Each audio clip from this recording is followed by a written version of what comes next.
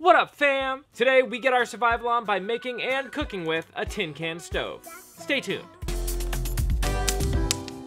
For this build, I'm using this 12-ounce soup can, though you can definitely use a larger one if you'd like.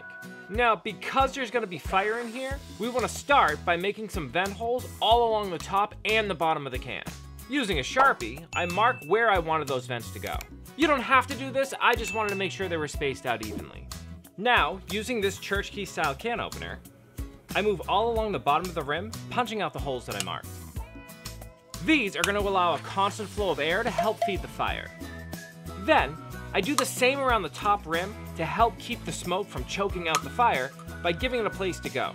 This is also going to allow more oxygen into the mix and keep everything burning. These pointed little crown pieces here can now be bent over so all the sharp edges are neatly tucked away. And by bending them just to the lip of the can here, you're going to provide a slightly raised surface for your cook pot to sit on. Again, providing just a little bit more airflow. And just like that, our stove is made. So let's go outside and give it a try. For fuel, I gathered a bit of birch bark to get the fire going. And to keep it going, I gathered a whole bunch of twigs of various sizes.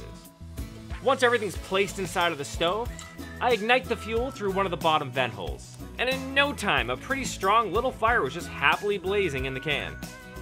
Which is great, because I am hungry and chicken soup is on the menu.